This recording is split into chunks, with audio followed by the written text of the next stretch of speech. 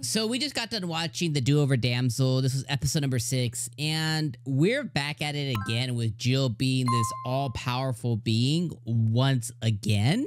And although she's shown many times that she's not an all-powerful being, she is at the same time. And even though she could totally get one over on the goddess without Rov's help, she fell to the goddess originally, but the goddess is the one who helped her turn back time before because she got stabbed by the goddess who was part of her kingdom. So she turned back time, but then the goddess doesn't want it to be her because she loves the Dragon Emperor. And like, there's something about this show that I thought was really, really good.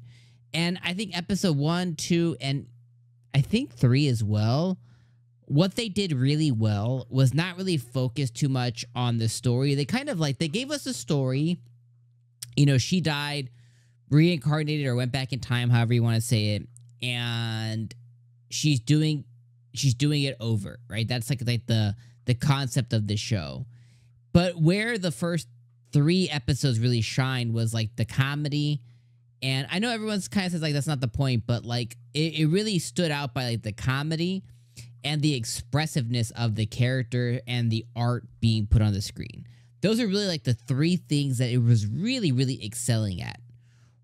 Where episode 4, 5, and 6 has shown us where it does really poor in is the actual plot, the actual story, and like the meat and potatoes of the show aren't very good, at least in my personal opinion. Again, if you feel different, you know, hey, that's more power to you. You know, that's kind of why I put these videos out for. This is my opinion. You may align with it, or you may be on the complete opposite end. You may agree with me somewhat.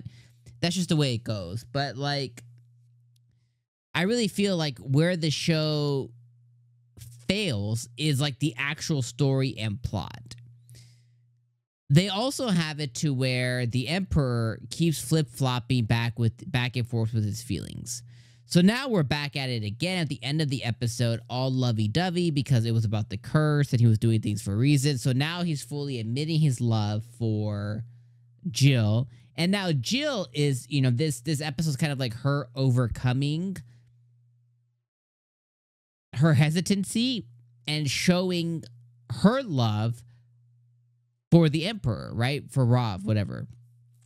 And now they fully have admitted it to each other, but then they're not admitting it to each other either. And which makes sense, you know, Jill's young, and then she also never really had a first love. The prince was kind of thrust up upon her and stuff. So I understand the hesitancy, but then like he kisses her once again, but then she gets all like, she slaps him and stuff once again.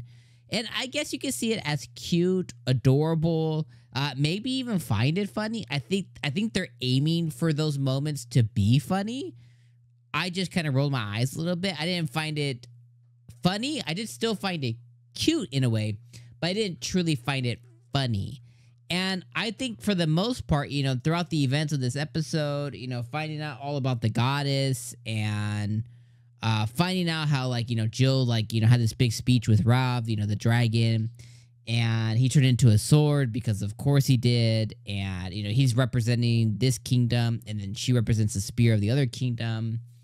And, you know, she took the goddess on with the sword, and she's floating in the sky forever because she's, you know, super duper OP, but then not OP at the same time for whatever reason. And she somehow retains her powers from before, but it's always been really wishy-washy what exactly was her powers before. We just know that she was OP, but she died anyways. But she shouldn't have died because she could overcome the goddess with her bare hands somehow with the power of love, I guess. And she breaks the little spear in half and, I don't know, yeets it to the sky. And then the prince comes after her like, ha ha ha ha ha ha ha, I have got you now, Batman. And she was like, no, you don't. The emperor's like, how dare you? And he puts him in a bubble. Like, he makes him a bubble boy and just like, you know, and then they have their moments in bed and stuff, and all very cute and adorable and boring. I don't know. Like, I guess maybe it's just my mood today. I don't know. I have a headache. So maybe it's just like my mood is just not there, you know? But like, I just felt really bored this episode. Like, I watched it and I was like, okay, you know, another episode.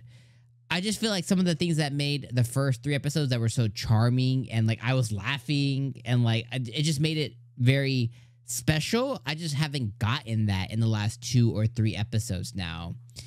And it's like, man, how did they lose it so quickly? You know what I mean? Like, if you think about how much runtime, each episode is like 19 minutes of runtime, something like that. So, you know, 3 episodes, an hour, like basically hour 1, we got like really good stuff. And then now we're in hour 2. We just completed hour 2 and hour 2 sucked. So it's like, okay, now we gotta look forward to hour 3, which may or may not be good, you know? So I don't know. Overall, I think this was a 6 out of 10 episode. I think it was just fine. It was just a fine episode. It was just another episode of the show that had a lot of potential. It's not quite meeting it, but it's not disappointing either. So let me know what you guys thought of this episode. You know, let me know. Maybe you're on the cute, adorable side. Maybe you're on the boring side like I am right now. You know, just let me know what you think about the episode in the comments down below. As always, I appreciate you being here. So hit me with a like before you guys dip out. I'll see you next week for episode 7. Maybe there's like more redemption there. Maybe we get back to some of the charming things that made us laugh.